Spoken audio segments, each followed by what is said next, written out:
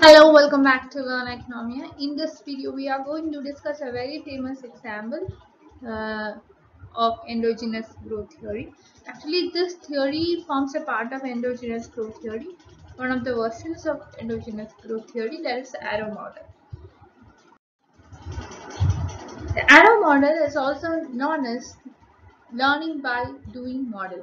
Since this model is formulated by a person known as Arrow, this model is known as Arrow model. So he was the first economist to introduce a concept of learning by doing, and it was in 1962 that this person, Kenneth Arrow, put forward the idea of learning by doing, and he did this by regarding it as an endogenous growth or endogenous in the process of economic growth. His hypothesis was that at any moment of time, new capital goods incorporate all knowledge then available based on accumulated experience. But even though this is the case, once it is built, their productive deficiencies cannot be changed by subsequent learning. So this is a basic crux of Arrow learning model of learning by doing, and his model in a simplified form could be written as yi is equal to a into k, f into kili. So let's understand what these terms are all about.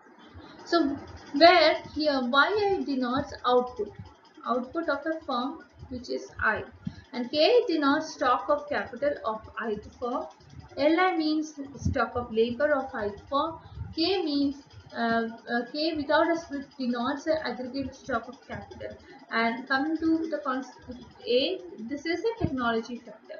So as per Kenneth Arrow, uh, if the stock of labor is held constant, growth would come as a result of what to say, learning by doing. He says that if you hold labor as constant, growth would come to a halt because socially very little is invested and produced.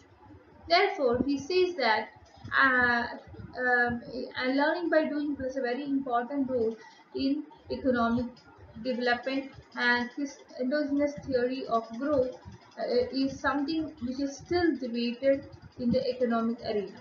Arrow did not explain that his model could lead to sustained endogenous growth, but he says that it can lead to economic growth, but that doesn't mean that economic growth would be sustained for long.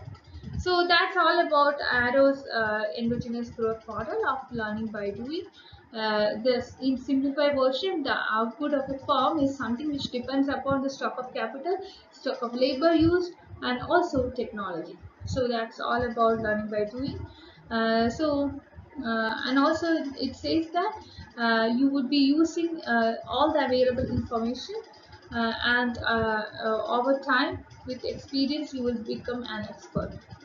So that's all about this model. Please like, share, and subscribe to this channel for more videos, and you can be a part of my Telegram channel and Telegram group to discuss your doubts. Thank you for watching.